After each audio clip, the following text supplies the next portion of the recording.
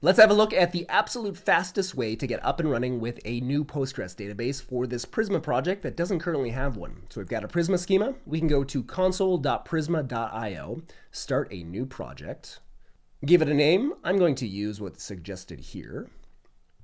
Choose Prisma Postgres, choose the region. I'll keep the default and create the project.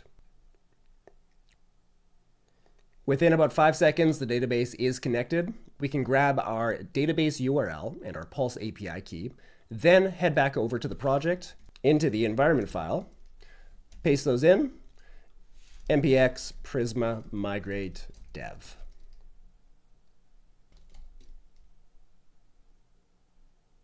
So within about a minute, we've got a brand new Postgres database that is ready to go against our Prisma schema. It's using Prisma Postgres on the Prisma data platform. Prisma Postgres is a serverless database with no cold starts. You can check it out yourself at console.prisma.io.